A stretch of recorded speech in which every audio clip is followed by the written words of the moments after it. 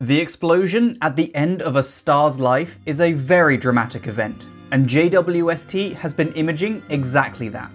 This is the Supernova Remnant Cassiopeia A, a star that exploded thousands of years ago, and the light of the explosion first reached Earth about 340 years ago. This stellar remnant is 110,000 light years away, and I think we can all agree that it is beautiful.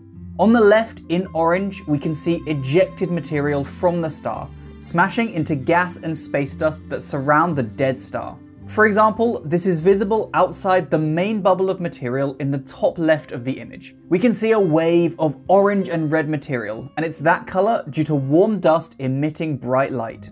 This green loop in the center right, we have no idea what that is. It's a strange, complicated shape that we just have no clue about yet. But maybe more data from JWST could help us figure that one out.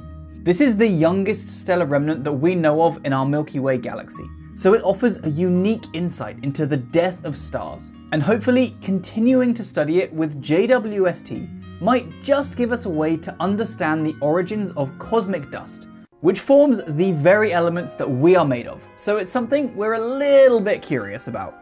The inside of the bubble is encrusted with filaments, faint wisps, clumps and knots of coloured gas and dust, making it look truly studded with jewels.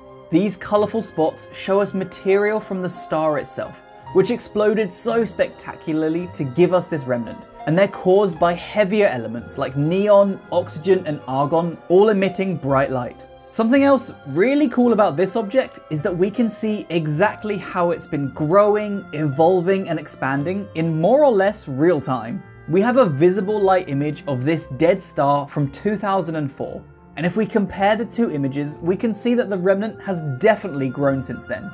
This really is just the cloud and outward wave of material growing and expanding over time.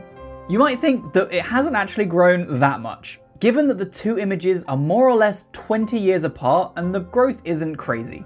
But remember that this object is absolutely massive. This line here represents 3 light years, so the growth we're seeing here is actually millions of kilometers of growth. Check out the links in the description if you want to see the full resolution original image from JWST, and thanks for watching. Until next time, stay safe team. I'll see you soon. Bye!